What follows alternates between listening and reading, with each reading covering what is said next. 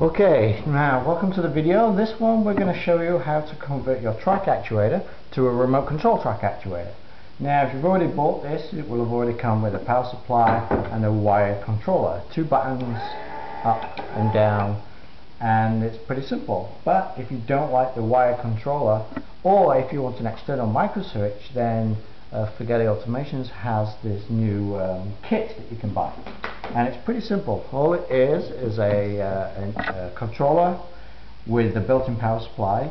You get 2 RF remote controls and an external micro switch. So this is how we wire this up. It's very simple. The micro switch has 2 wires. One gets plugged into this thing, and there's only one plug here that you can fit it into, so you can't go wrong. This is just an antenna for the radio frequency remote control.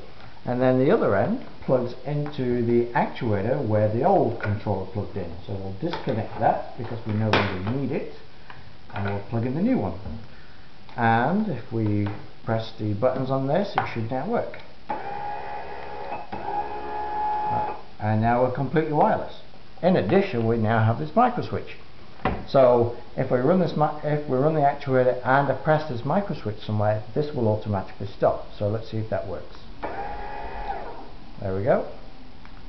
Now note, this only works for the up position, not the down position, and that is because whatever it is you're attaching to this, let's say it's a TV or something, then you'll already adjust the TV on this block so that it's in the down position. It's the up position that you may want to adjust, and that's what the micro switch is for.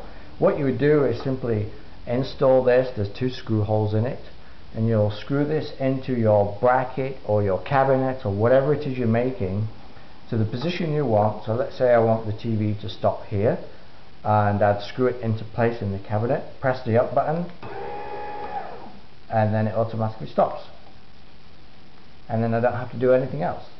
If I want it to retract, just press the down button, and that's it. This is a spring-loaded micro switch. It's very simple, and it's as easy as that.